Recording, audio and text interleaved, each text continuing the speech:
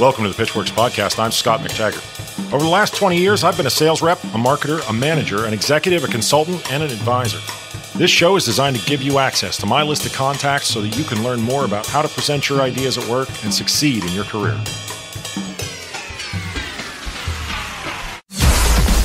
Startups and salespeople, marketers and managers from the Epicast network in Pittsburgh. It's the Pitchwerks podcast.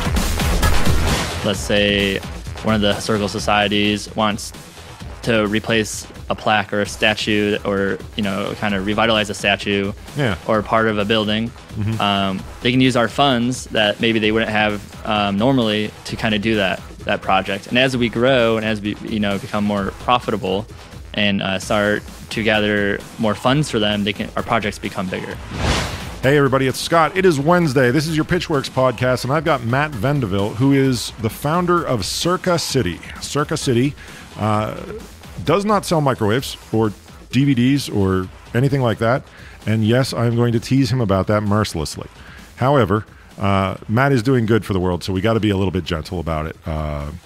Matt started a company that benefits a lot of the people that frankly need it, and their passion projects, their work, their local heroism a lot of times gets overlooked. So I think that's a pretty good tease. Let's jump now into the bit where I ask you for iTunes rating and reviews and tell you that I'm waiting, breathlessly for your social media contact. You know where to find us, Pitchwerks, Pitchwerks. If you are a first-time listener, I'm going to ask you to subscribe because it just seems like good business. Let's go on to Matt, though. Matt has a great little startup, but he's also got a big startup lined up. I love this story, and it helps me talk about the fact that this is what it's come to. Like, this is what we have to do now, is we have to plan how these larger, more complex companies are going to come out of our town. That's not a complaint. It's just a fact. We need to have a better plan. And Matt was smart enough to assess the landscape and see exactly what it was that he had to do in order to launch a huge idea. He made a plan. He's working through the plan. It's what I always tell you. Success is just a list of tasks. Just check the boxes and work through them. Matt's a great guy, 24 years old, setting the world on fire. I think you're going to like this week's show. All right, jumping right in here with Matthew Vendeville. Matt, how are you? I'm good. How are you? You know what? I mean, my knee's a little sore. No, I'm great. You have a cool story, and you're going to help me tell it on sort of a broader scale. Are you cool with that? I'm cool with that. All right. So you are the founder of I'm going to call it retail, right? Like you've got this retail thing that you're started called Circa City. Yes? Correct. All right. I did my reading. You did. So I started Circa City Apparel. I was walking around Pittsburgh, and there's a lot of historical buildings in Pittsburgh and landmarks. And I kind of thought to myself, what are the stories behind these buildings? Yeah. And, doing some more research, I kind of realized that a lot of people in my age group, maybe even, above or below, don't really know these facts behind these buildings. And let's tell everybody, how old are you? I'm 24. Okay. So, I mean, yeah, I think it's a fair statement that the people in the younger age group don't necessarily know everything that's going on in the architecture of this building or that building. And let's be 100% blunt, they're not always even appreciating the architecture that they're walking into from one place to the next. Exactly. And they don't understand what goes into kind of revitalizing these buildings and keeping them going so people can appreciate them. Yeah. So I went even further, and my fiance, Kimberly Chadi, her father, Paul Chadi, bought a historical building in Latrobe, PA. Very wise, giving the fiance a shout out on the show. You're welcome. It's almost like you learned at my knee. Hey, I'm learning from the best. You know what? You're a quick study. Go ahead. Thank you. So just seeing his vision with a building that was kind of left to die. Yeah. He saw the vision in it, and he understood the importance of keeping the historical integrity of the building. Mm-hmm. And I really think that's commendable. And then I kind of thought, who's doing that in Pittsburgh? Who's keeping these buildings alive and restoring them or repurposing them? And then I even thought broader, who's doing this in the country? One of the things I really wanted to do was to kind of connect with these people who are helping the city and revitalizing these landmarks. I love this part of the story. Okay. I do. So if I understand correctly, you're going into the historical societies and the people who are actually trying to keep the architecture and the history and the beauty of it alive, right? Correct. And you're cutting them in. Right. That's genius on its own. Thank you. Okay, so take that compliment. But is that something that you just sort of opened your eyes one morning and it was just there behind your eyelids? This is what I have to do? Or did somebody give you that idea? Well, there's kind of two avenues that I had in my thought process. One was you kind of look at Tom's shoes, and a lot of these brands are giving back, and you see this generation who buys into that. Yeah. And he says, "Oh, like this, I'm buying this shoe and it has a purpose. I'm going to wear them, and people know this." So I really think that's important as a consumer, that you really kind of you wear clothing and shoes or headphones or anything that has a purpose. And someone who's really big on this is actually my fiance again. She's really pushes. That's two shouts. I know. I have to. Man. I have she to give her credit lovely. though. She's always with me, so she always gives me good ideas. That's fantastic. So yeah. So it's responsible consumerism is the word she uses. And I don't know if she's trademarked it yet or copyrighted it, but she needs to get on it because, frankly, so I had Christine Iksick from Three Rivers Outdoor Company, and we spent a good bit of time talking about how Pittsburgh has become the epicenter for that conscious consumerism, right? Yep. And I'm very proud of it, and I think we need to defend it. That's our turf. Right. We are the epicenter for startups with a conscience. I agree. And good on you for being one of them. Thank you. Now, I'm going to drive for a minute if that's cool with you. Go ahead. All right. So here's where I started to get really interested in the story you wanted to tell, right? So you have another thing that we're just going to call Secretive Stealth Project X because you're still working on it. It's nobody's business what it is. Yep. Okay. But you said to me, Circa City helps me. It's a simple project that I really love, but ultimately there's something else that I've got in the works, in the lab. Exactly. And I think you said something about, Circa City is fairly simple for you to operate. Right. Yeah. I mean, you've got a formula. It works for you. All the stakeholders are happy. And you've got this other startup in mind, which is much more complex. Yeah. And is going to require a significant amount of funding. Right. And Circa City is kind of how you bootstrap that other thing. Exactly. And I love every inch of that. Right. Thank you. We have a very serious angel investment problem in this town. Right. Like hilariously, it's embarrassing. Okay. It's embarrassing in this moment. In 5 years, we'll forget about it. Right. Because in 5 years, we will have patched over it. Someone will have shown up and started doing what was smart. Right. Right. But right now, if you want that angel round, if you want somebody to show up with a check for $500,000, it's really hard to get there. Now, there are people that are doing what they can. Like Innovation Works is doing what they can, right? The Alpha Lab teams and all those folks, you can get money.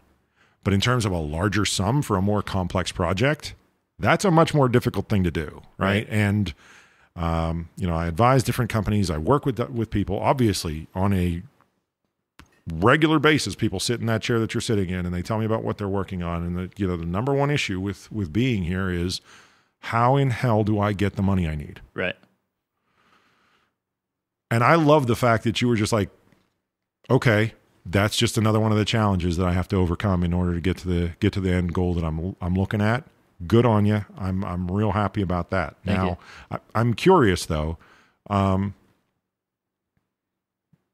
you have any time pressure? Is there a time when you need to start, marketing Super Secret Stealth Project X, or are you on a more casual timeline? I think that it's in the middle. I think that there's a time constraint as far as making sure I'm the first to market. But I also think that I think the idea is super new and innovative, that it's going to be hard for someone to replicate in the time, or at least before me. You wily bastard! Look at you.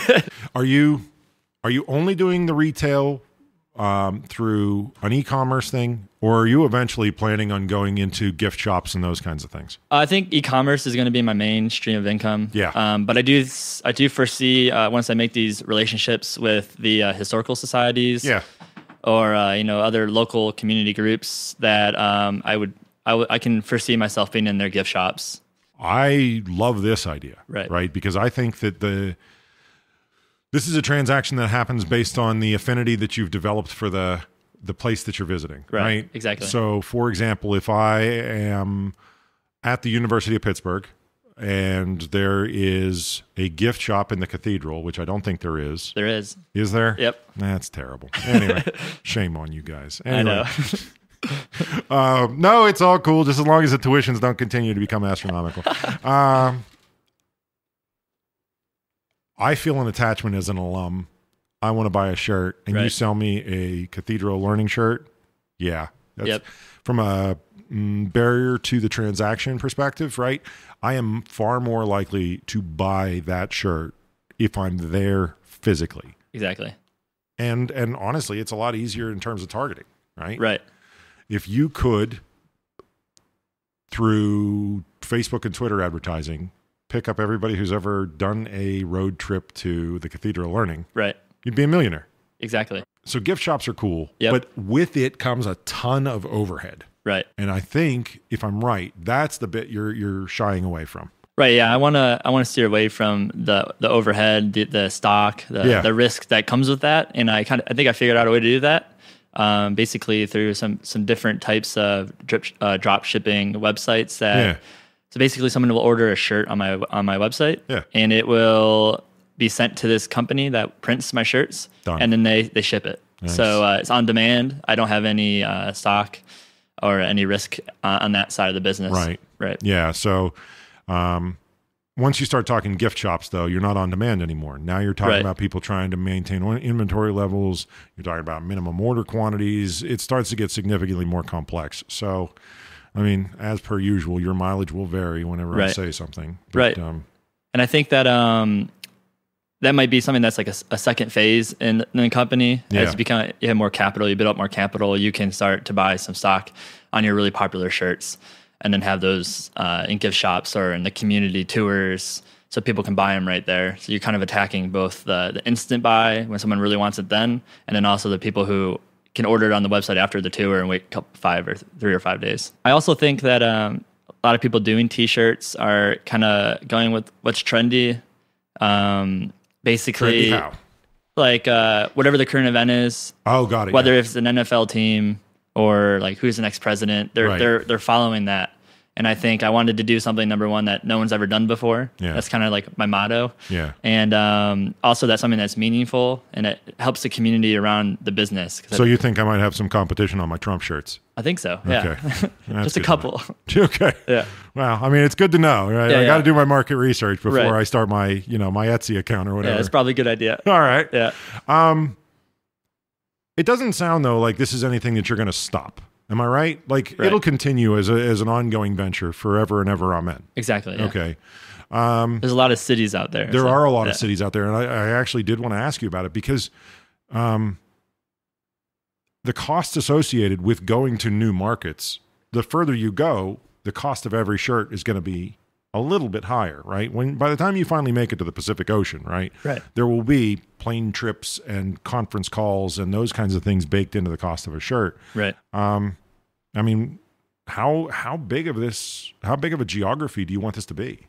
Well, I know I wanted to start in Pittsburgh because number one is local. Yeah. And it has a good base of customers that I feel are passionate about the history of Pittsburgh. And people that want you to succeed personally. Exactly. That's never a bad thing. Right. There's a lot of mentors and like you said. Yeah. And maybe people who know me or who know the people that I'll be working with. Yeah. And another thing is that I specifically partnered with or want to partner with historical societies and foundations, because what comes with that is the people who follow them, they kind of already have email lists, they have a Facebook, they give tours, people know their name, and not only that, they also have some of the pictures and different types of historical information that I would need. Yeah, you've got access. Right. And you're still figuring out the process. Exactly. Right. So, yeah, we talk about this a lot, where the first time you do something, you're going to make mistakes, and it's going to require like multiple meetings, and everybody's going to feel a little bit silly. Right. Like, oh boy, you know what? The last thing I did, we didn't have to do 5 trips to go get one task completed. And honestly, that's part of it, right? Feeling stupid, unfortunately, is just part of the formula. Right. Right. And the good news is it doesn't stick, right? It washes off with tomorrow's shower. Gotcha. If I may, I would think that you can also, to a certain extent, start thinking in terms of where are the strongest affinities, right? Like, what are people most passionate about? Right. Right. Universities are a huge one, right? So I have good friends who are just 20 years later super invested in college football games because this is where I happen to get that diploma on my wall, right? Exactly. And it's like, and now if you say West Virginia, stuff is not going to go right. Right. You know, so tracking those affinities would probably be a useful way for you to start to spread out. Exactly. You know, I have to wonder, is architecture a key component? Definitely. You really want it to be architecture and buildings and glass and the whole thing coming together. Yeah, because that's when you enter a city, that's what you see. First, you see the shape of that building. It's what catches your eye. What does the cause take out of it? What's their end of this deal? They get a portion of the profits. Yeah. And by doing that, we kind of work with them to figure out projects that our money could be the most use to. Okay. For. So, for example, let's say one of the historical societies wants to replace a plaque or a statue, or kind of revitalize a statue, or part of a building. Mm-hmm. They can use our funds that maybe they wouldn't have normally to kind of do that project. And as we grow and as we become more profitable and start to gather more funds for them, our projects become bigger. See, and you may have done it on purpose, or you may have just had somebody lead you to it. I'm not 100% sure, but having a goal that you're trying as the historical society or as the owner of the property or whatever, having a goal that you're challenging everybody to meet, I think is a key aspect of this. Right. Right. When high schoolers go around selling subs or pizzas or cookies or candy, and they say, we're saving this up for our trip to France, people are like, well, I better buy more cookies because France is expensive. Right. Right. I love that part of it. I think honestly, you should probably just start off with that. Whenever you engage somebody new, if you're not doing it already, because that would, as a consumer, make me do more. Right. The photos are actually owned by them. So they're the photos when I finalize my partnership. Yeah. I won't say who it's with until it's finalized, Very but good. They'll have a library of photos that are copyrighted only to them. Nice. So basically, no one else can use those photos without a partnership. Very good. And that's another good part about this deal is no one else can use these photos. There are photos out there that are open source, but these ones are going to only be for me. Okay, so here's what I want to bring to the party. Ready? Yep. Okay, so now I've gathered all my information, and I know what your brand values are, and I know what you're trying to accomplish, and that may not be entirely true, but it's close enough for radio work. Okay. I think we got to talk about targeted social advertising. Of course. Because the granularity of that is ridiculous at this point. Yep. Right? You can get to the point where somebody who is specifically interested in genealogy and Latrobe, PA can specifically be targeted. Somebody who follows the Historical Society can specifically be targeted. That's money in the bank. We got to do that, right? Yep, that's going to be the sole biggest thing that I can invest in. I would say. Yeah. But I also, let me take you back a step now. Okay. Okay, so that's how we get to consumers. Right. But I also want you to think about that in terms of how to get to historical societies. Okay. Okay. I want you to think in terms of what would motivate you if you were the kindly gentleman running the historical society in Davenport, Iowa. Right. Right. what would convince you to call Circa City and make it an inbound call instead of an outbound call? Right. Outbound calls cost you a lot more money, right? How many people are you going to have to dial on whatever limited time you have as the person running this, the person building the other stealthy startup, right? How much time do you have just to, boop, boop, boop, boop, boop, boop, boop. Hi, you don't know me, but I'm the Circa City guy. Right. No, not the appliances. Right? Yeah. This is hard. Yeah. If you get 3 out of 100, you're crushing it. Right. You're just crushing it. And honestly, I think it's actually 2 out of 100 when you consider that I think a lot of these are probably manned by volunteers. Right. Right. Or people like not consistently, like we're only open on Mondays from exactly like 10 to 2. Have you already found this? Well, everyone's different. Yeah. So there are some in Pittsburgh who have a good flow of revenue coming in. So they have, more staff than they're there every day, but there also are some that are, open Mondays, like you said, and only for like 3 or 4 hours. See, here's what I want to go back to the thing you said about Tom's though, right? Like I have a feeling that one of the things you're trying to do is you're trying to rescue people that don't need it or that don't get the money right now. Correct. Right? So you don't want to be the agent, and I don't want to put words in your mouth. It just feels this way based on some of the other things that you've said.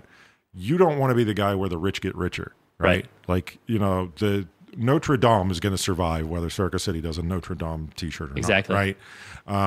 The fine people of East Galoshes Corners, Pennsylvania, on the other hand, are going to have a serious problem. Yep. Right? And you want those people to get what they need, and they don't have the tools. Right. Yeah? Yeah. All right, cool enough. So, it's easy to get meetings or at least WebEx or, phone calls with the ones that are already well-funded, but it feels like that's... If you had 1,000 of them, yeah, okay, your startup gets funded, and that's obviously very good news. Yeah. But I think that you would, at the end of all of that, feel like you hadn't fully hit the mission. You hadn't fully completed what you set out to do. I agree. Yeah. Yeah. That's cool. And I think one way to attack that problem is, again, using social media.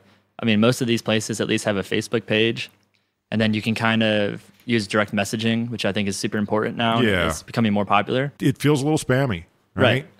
So we got to get around that. We got to turn inbound or outbound calls into inbound calls. Well, I think if you can turn it into showing that you can provide value to them. Yeah. First, and then say, hey, this is maybe what you can return. Okay. So here's a weird question. Is there a convention for historical societies? That's a great question. Well, it's also weird, as I said. Yeah. I mean, there's a lot of adjectives that apply here. I wouldn't be surprised if there is. I'm just saying, so you're not charging them anything up front. No. I don't charge them anything. Well, that's what I'm saying. Yeah. So in other words, if you came to me, now I'm the boss of the historical society, right? And Matt comes in, right?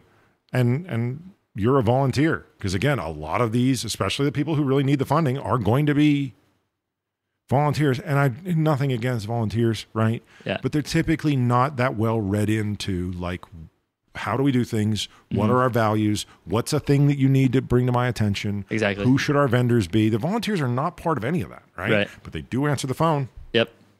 Yeah. So we got to get wherever the role that I'm playing as the director of the historical side, we got to get there, right? Okay. And if there is a convention for them, and it's possible, I don't know. It feels like a lot of the ones you're trying to reach aren't going to be able to get to that conference. So right. I'm treading very lightly here, right? Maybe there's a magazine, right? Maybe there's a mailing list, right? Yeah. But we have to operate as though what we're selling is for people that are economically disadvantaged, right? Okay. Not so much because the person who runs the historical society is, himself personally economically disadvantaged or herself, right? It's got to be because the way they use their funds is different, which means it doesn't put them in circulation frequently enough with enough spare time right. to willingly accept your message. Right. Okay. Yeah, I mean, we're back to social, right? We're back to magazines and mailing lists and, if there's a website that they belong to, ancestry type things. I mean, good Lord. Yeah. Can you imagine being part of one of those small town kind of things and getting 5,000 calls from people that will not donate $5 for the work you just put in? Right. Like I worked on this for 4 days. Great. Well, can you tip the historical society? Oh, sorry, I got a bad connection. Okay? Yeah, sorry, your princess is in another castle. Anyway, Right. That's the trick, though.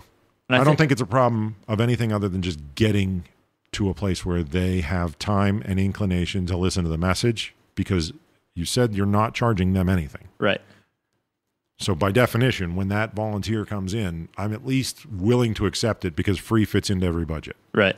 And I think one of the strategies that I had was to attack cities like Pittsburgh, metro cities, and then scale up to bigger cities. And then from there, hopefully the name gets out, and then we can start working on those economic, the historical societies who need the money the most. Yep.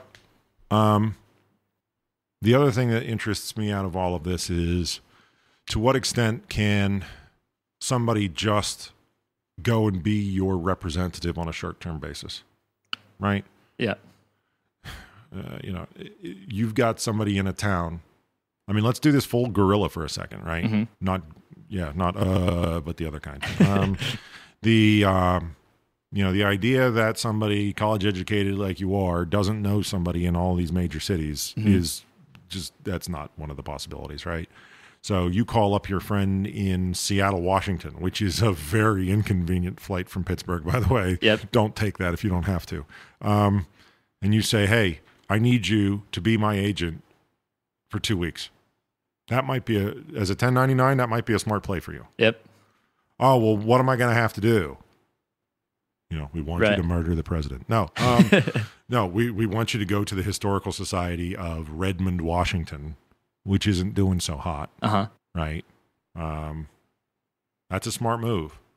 Either that or, you could take your lovely and talented fiance on a really long, weird Winnebago ride all across. Just be like, the most serpentine trip across America's highway system. American tour. Yeah, I hope you love grilling out. Anyway, yeah, if you can do that, you've got sort of like a little weaponized network of friends around that are willing to go and just be, authorized sales agents on a short-term basis. Yep.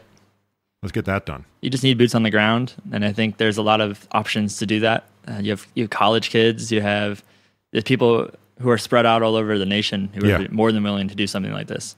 And again, the costs of running a historical society are not going down. Right. They're going up. Imagine just what it takes to secure some of these old buildings that have been landmarked. Exactly. Right? It's like, okay, well, we got to keep people from going in there. And by the way, you're not allowed to drill anything, cut anything, put on a padlock. I mean, the costs have got to be spiraling out of control for them. Of course. And buildings aren't getting younger, so. It's true too, right? Is that the Pennsylvanian on your shirt that you're wearing? It is. I love the Pennsylvanian. That's a great building. Thank you. If people wanted to check out the inventory, find out what's available for sale, where would they go? CircaCity.org. CircaCity.org. Yep. And CIRCA. Yep. CITY. Correct. .org. If you're anything like me, you're going to type .com 3 times before you remember the cheat. And yes, I realize that does not cast me in the best light, but it's still true. I go .com, and then I go, oh, that's right, it's the other kind. It's .org. Yeah, it's a .org. Don't mess that up. And then what should people expect to pay for a shirt when they get there? $25 for the shirt. Yep. And 20% goes to charities or historical societies. Very good, man. Yep. And for all your listeners, 15% off if they type in Pitchwerks with a capital P. So when does that expire? It's going to expire December 18th. So you can just get it. A week before Christmas. Exactly. Man, that's smart thinking. Matt Vendeville, Circa City, and some, you have to, hang on, wait, we're not exiting you just yet. You have to agree to come back on whenever the other thing stops being like top secret under a veil project, okay? I promise. Because I'm not sure I can hold this forever. I'll be back. All right. Thanks, man. Thanks for having me. Appreciate it. Oh, man, I had fun. Me too. All right, everybody. That is all the time we've got this week. Thanks to Matt Vendeville. We appreciate him coming in. And frankly, again, I think he's very, very smart for having just taken the landscape in stride the way he did. He said, okay, if angel funding is going to be a challenge, then I'm not going to take angel funding as much as I'm going to just create my own. And don't let me speak for him on that. I'm sure if some angel investor who's wise beyond his years decides to cut a check for this next thing, I promise you won't be disappointed. I know what it is. Don't forget, he gave us all a coupon code. You have to use it by 12/18/2017. Pitchwerks with a capital P. And hopefully that'll help you do your holiday shopping, and you'll benefit the historical societies in the meantime, which ain't half bad. So hit us up on the social media. You know where to find us. Pitchwerks, Pitchwerks. We will be back in the lab making another show for you. It'll be back out here in about 7 days, and we'll catch you then. The Pitchwerks podcast comes to you from Pittsburgh, Pennsylvania, a production of the Epicast Network and MacTaggart, LLC. Engineering and production by Buzzy Torek and Nick Miller. For more information, show feedback, and ad sales, visit pitchwerks.com. pitchwerks.com. On social media, find and follow the show on Twitter, LinkedIn, Facebook, and Instagram using that same brand name, pitchwerks.